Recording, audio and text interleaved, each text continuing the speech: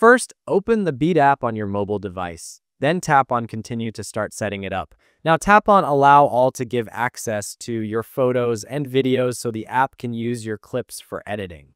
Here, select around 5 to 10 clips from your gallery and tap on Continue.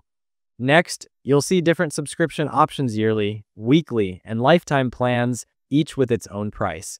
You can also try the app for free with a 7-day trial before choosing a plan. Once inside, you'll see a variety of reels already made in the app.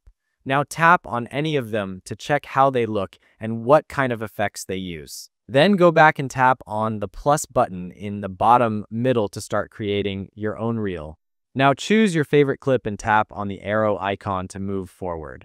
Here, select the sound you want to use for your video and tap on the tick button to confirm.